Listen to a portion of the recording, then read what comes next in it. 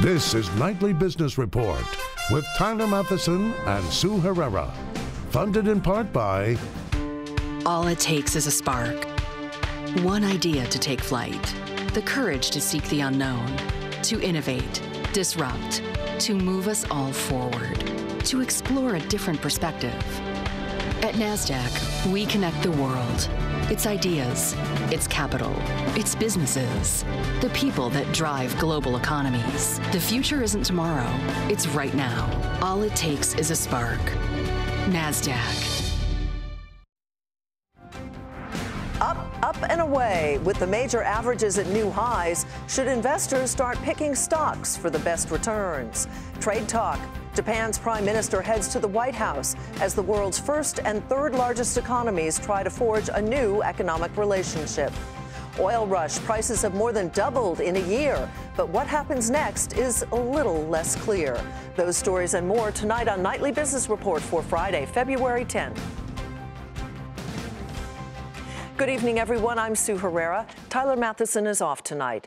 Investors end the week on a high note. The three major averages pushed further into record territory. The climb started yesterday with talk of tax cuts and continued today when President Trump mentioned infrastructure investment during a visit with the Japanese Prime Minister. The Dow Jones Industrial Average added 96 points to 20,269.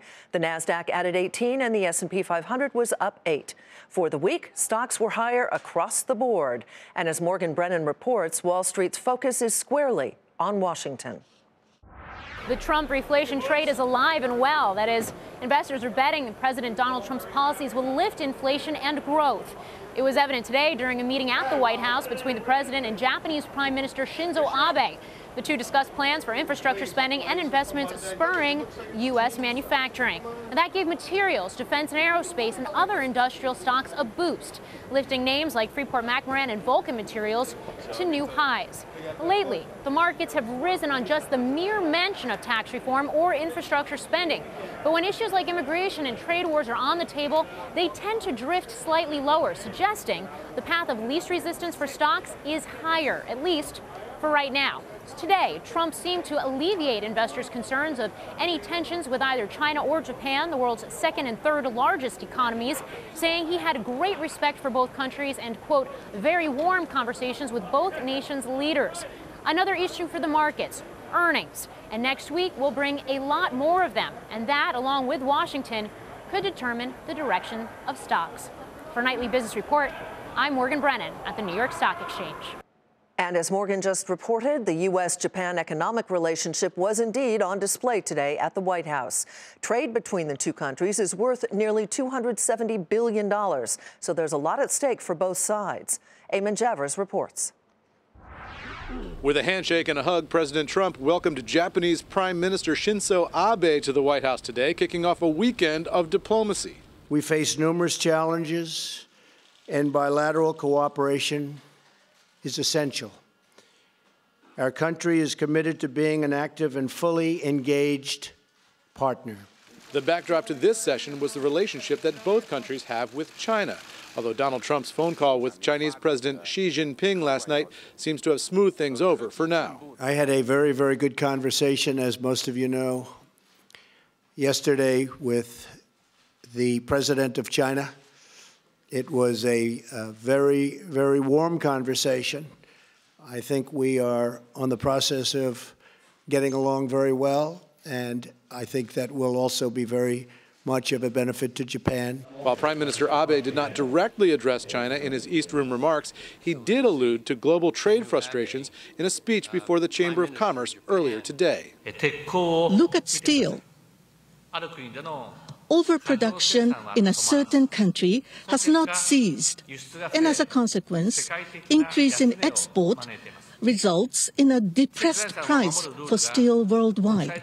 Meanwhile, the president seemed to offer a prediction of sorts for global currency markets. As far as the currency devaluations, I've been complaining about that for a long time. And I believe that we will all eventually, and probably very much sooner than a lot of people understand or think, we will be all at a level playing field. But it has to be fair, and we will make it fair. The two leaders departed for a weekend at Mar-a-Lago, dubbed the Winter White House, where they're expected to continue their discussions. The president will be personally paying for this trip to Florida. It's being described as a gift from the president to the prime minister and his wife. For Nightly Business Report, I'm Eamon Jabbers at the White House. One specific topic of discussion between President Trump and Japan's prime minister was trade. For the two countries, that means discussing Japanese automakers and their role in the U.S. economy. Today, Japan's Abe said that the auto industry and other Japanese companies are looking to invest in the U.S. Phil LeBeau has more. When Japan's Prime Minister Shinzo Abe and President Donald Trump talk business, the question of how much Japanese automakers impact the U.S. economy will focus on where Japanese-branded cars, SUVs, and trucks are built. Last year, more than 2/3 of the vehicles Honda sold in America were built in America, a far greater percentage than Nissan and Toyota. Why does that matter? Because Donald Trump wants all automakers to build more of their vehicles in the U.S. That includes the Japanese, who sold 6.6 million vehicles in America last year. Meeting with reporters, Trump and Abe did not specifically talk about Japanese automakers, while pledging to work on trade deals between the two countries. On the economy, we will seek a trading relationship that is free, fair, and reciprocal, benefiting both of our countries. While Shinzo Abe realizes President Trump wants more jobs in the U.S., that doesn't necessarily mean Japan will export fewer vehicles to America.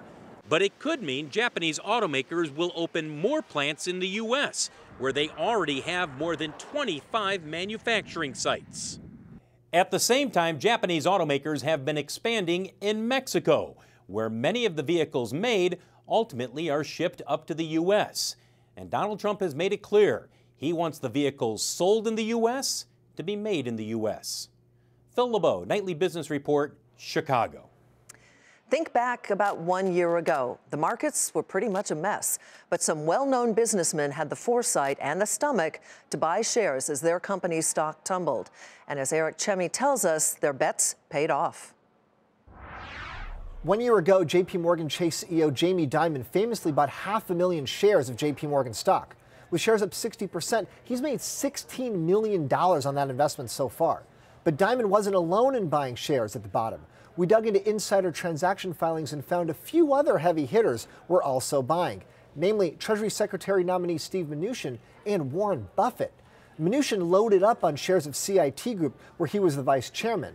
3 separate trades in early February are now worth $5 million more today. The biggest buyer in total dollars was Buffett's Berkshire Hathaway. It bought $78 million worth of Phillips 66, part of a longer accumulation of the company. The key thing, though, is Buffett did not panic when markets dropped, instead continuing to buy more. Just that one February purchase has earned more than $6 million. We found a couple more big-name buyers that actually earned a higher return than Dimon. Steve Wynn's $15 million purchase of his own company is up 67%. Not bad for one trade a year later. And then there's Elon Musk, who may have had the best trade of them all.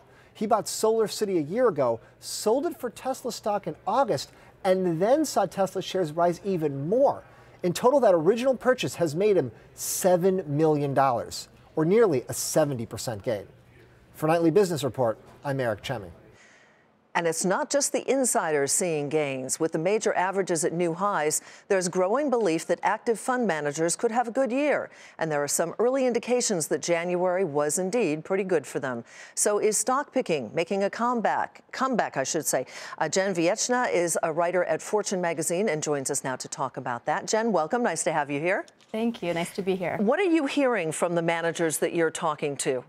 Well, the first thing, it's really important to say that active managers have been so excited to say how well they are doing and to make their case for active management after having a really bad more than 10 years where they really haven't, most of them, beat the market. So they'll be the first ones to tell you that actually active management is making a comeback. But there's choosier in this case because, as we know, the administration has kind of singled out certain industries that it wants some big changes in. So what are they looking at favorably, given the run-up we've had, and what are they avoiding? Yeah, what has really benefited them is they have tilted really heavily towards financial stocks, bank stocks, and technology, which have done really, really well, in part because the Fed has now raised interest rates. There's expectations that rates will continue to go up. So those sectors have done much better than certain defensive sectors like utilities, high dividend stocks. Retail has not done very well. So the benefit there is that if they've been tilted heavily to banks and technology, they've been able to actually beat the market or beat the broad-based indexes where they're actually just investing in everything. So it helps to be choosier. Yeah, they're being choosier. Healthcare, with the repeal and presumably the replacement of Obamacare, has been extremely volatile. Do many of them favor the healthcare sector in the anticipation that the new plan will be released?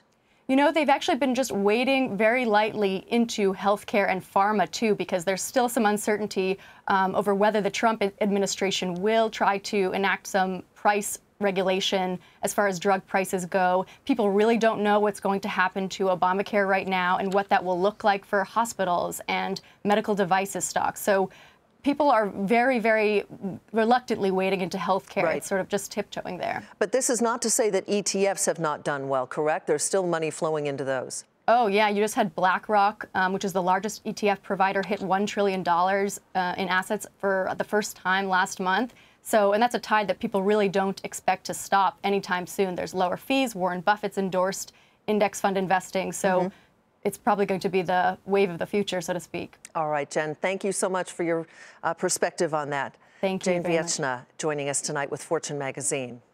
To the energy sector, where oil output is plunging. That's the result of steep cuts made by oil producers to help alleviate one of the largest oil gluts in a generation.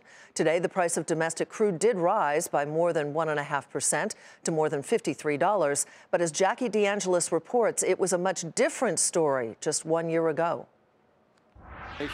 The diamond bottom for stocks also happened to be a bottom for crude oil. This time a year ago, oil prices saw a low of near $26 a barrel. Since then, prices have more than doubled.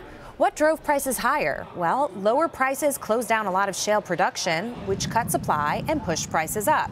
And OPEC finally announced a 1.8 million barrel production cut late last year. There were also doubts as to whether members of the cartel would cheat. That doesn't seem to be the case. The International Energy Agency says that OPEC has carried out about 90% of its promised supply reduction. So OPEC's supporting prices, and there are concerns that escalating tensions between President Trump and Iran could as well. Combine that with optimism over Trump's energy policies and a possible border adjustment tax, it all may be enough to keep crude where it is and slowly take it higher. But the shale threat remains real. Higher prices means that more of that production will come back online. U.S. rig counts were up almost 10% in January alone. Production in the U.S. has bounced around, and the numbers are now creeping up. OPEC can't do very much more for much longer. There's not a lot of coordination. The Saudis are taking much of the pain, and they're going to have to continue to do that. Meanwhile, the prices go up a little bit more. Shale snaps back in a big way. The swing producers here are the United States, ultimately, not the Saudis, not the OPEC states anymore. And Trump's policies are clearly favorable for cheaper production costs and therefore more production gains out of the United States. So on balance, despite all the geopolitical tensions in the world, I still think that energy looks more bearish than bullish. If the shale players don't exercise caution, they could tip the market lower again. For Nightly Business Report, I'm Jackie DeAngelis. The Federal Reserve official in charge of regulation will resign this spring. Daniel Tarullo, who has worked at the central bank since 2009, did not give a reason for his departure. The decision gives the president the ability to reshape the Fed's board, just as he begins to revamp the rules governing Wall Street. And there are reports late today that the White House is not planning on taking its immigration order to the Supreme Court. Last night, we told you that an appeals court upheld the block on the president's travel ban. Still ahead, is there potential trouble brewing in Europe that investors need to pay attention to?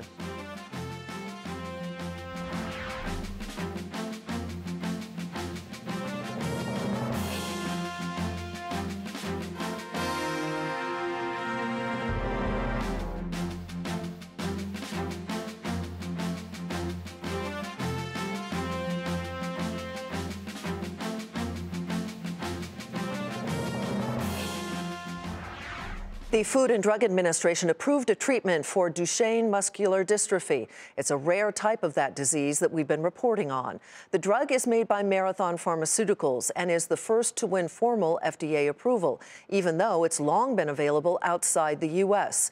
The new list price for the drug is $89,000. That is 70 times higher than its price overseas. The drug is not a cure, but it has been shown to improve muscle strength compared with a placebo. President Trump's proposed wall along the U.S.-Mexico border could cost nearly $22 billion. As first reported by Reuters, it could take about 3.5 years to build. The president's executive order also includes plans to hire more border agents, but that's proved difficult to do, as Kate Rogers reported for us from New Mexico last month. But now one high-ranking union official says the administration's focus on the border could make recruiting a little easier. Kate is back with the details. President Trump's plan to build a wall along the U.S.-Mexico border may be controversial, but one group is feeling optimistic about the new administration. The National Border Patrol Council, representing some 16,500 Border Patrol agents. The union, which has traditionally not endorsed a presidential candidate, threw its weight behind Trump during the election. The president's executive order to build the wall also included plans to hire an additional 5,000 agents, which may prove to be a challenge for the U.S. Customs and Border Patrol Agency, which is already seeking to fill some 1,700 agent positions. The union's vice president said that policies, including catch and release and the Deferred Action for Childhood Arrivals program, or DACA, have prohibited the agency's enforcement abilities. Many of the people that have left the agency have left because they got sold a false bill of goods. They were told they were going to be doing this high-speed tactical job, and it turned out to be anything but that.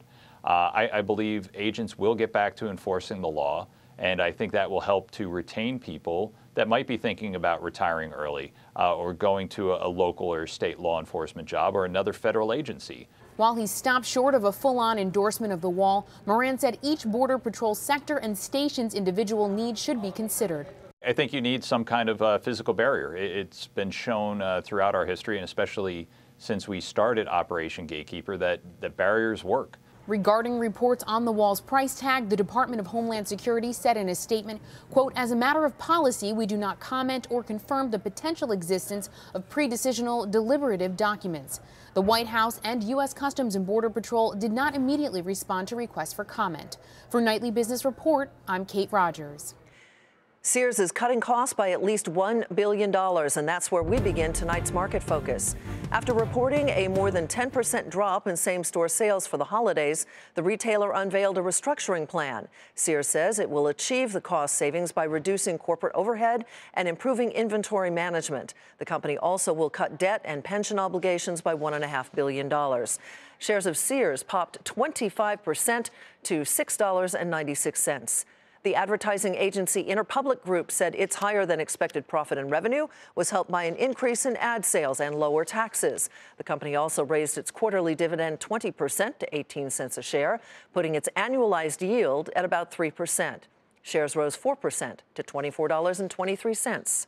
Shares of Skechers continued to rise today after that company said late yesterday that international growth drove its better-than-expected revenue.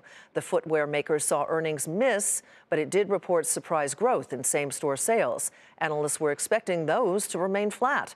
The company also gave upbeat revenue guidance for the current quarter. Shares surged 19% to $27.78. And Allstate raised its quarterly dividend 12% to 37 cents a share. That's up from 33 cents. The annual yield is now nearly 2%. Shares rose marginally to $78.88. From Greece to France to Italy, is there potential trouble brewing in Europe that investors need to be aware of? Seema Modi is following the events overseas, and she joins us now.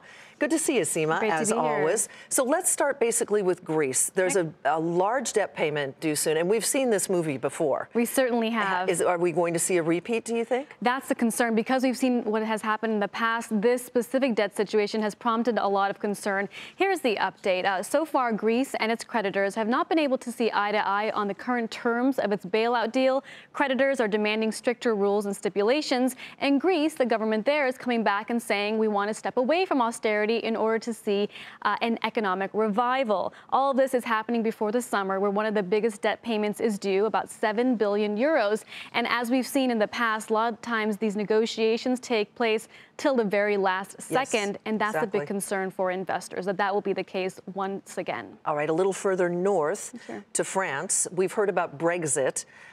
There's some talk in the market about a Frexit. I mean, could that actually happen? That's the key word now being used after those two political surprises, Brexit in 2016 followed by Trump's victory. The question is whether France, a populist leader, Marine Le Pen, National Front Party, who has been campaigning for a Frexit, for France to leave the EU and the Eurozone, that's the big concern. She officially announced her candidacy over the weekend. Markets opened on Monday, and we started to see some concerns of this leader gaining traction in the polls and her ability to win in the upcoming French election. That's why we saw a bit of movement in the bond market.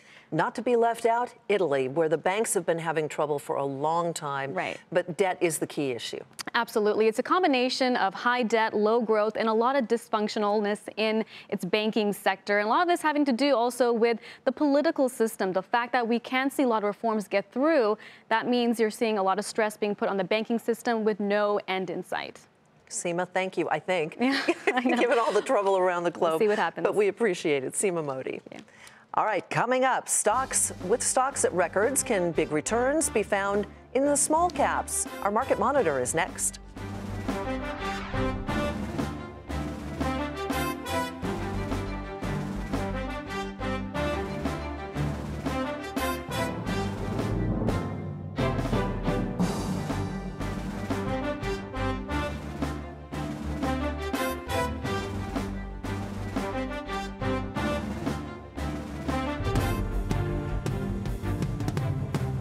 Here's a look at what to watch for next week. On Monday, President Trump meets with Canadian Prime Minister Justin Trudeau. Canada is a major trading partner with the U.S. On Tuesday, Fed Chair Janet Yellen faces the Republican Congress for the first time as she testifies on the economy. It is the first of 2 days of testimony. On Wednesday, Dow component Cisco is scheduled to release its earnings, and that's what to watch for next week. Time for our Market Monitor, who has the names of some small cap stocks that he says are poised to see above average earnings growth this year. The last time he was on, about 2 years ago, he recommended stocks that are both up and down double digits. He is Eric Marshall, co-portfolio manager of the Hodges Small Cap Fund. Eric, welcome back. Nice to have you here. It's great to be here. Thanks for having me. And you do expect some pretty good returns, and some of that is based on what the Trump administration has promised, which is regulatory reform. Yeah, we're just paying attention to what's going on out there within the prevailing business conditions. And I think within small cap stocks, you can always either find areas that are being overlooked or somewhat misunderstood, and where we can find above average earnings growth in those areas and the market hasn't fully priced them in, that's where we're finding the greatest opportunities.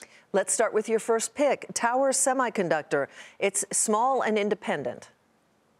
Yeah, this is a small semiconductor specialty fab, and so they're in a position to see significant operating leverage in their business as they ramp the volume, as you see improvement in the semiconductor industry in general, and they'll come out with earnings next week.